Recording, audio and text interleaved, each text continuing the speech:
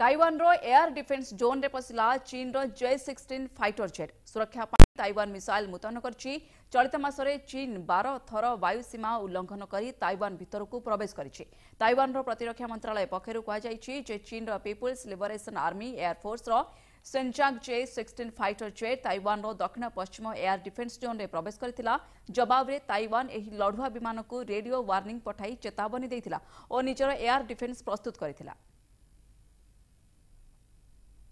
Incursion into Taiwan's air defense identification zone.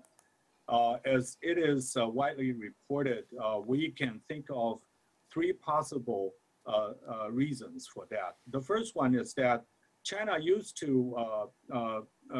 perform their military might during their National Day holidays as part of a celebration.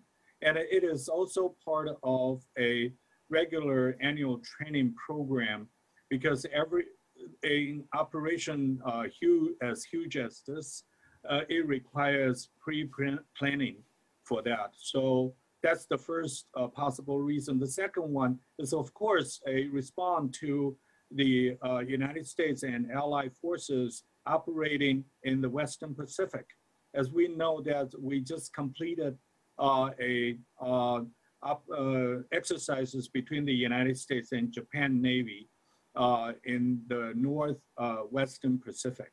And there will be another one near the South China Sea in the weeks to come. And in reality, there are 3 aircraft carrier strike groups now operating in the Western Pacific, including 2 USS Nimitz class aircraft.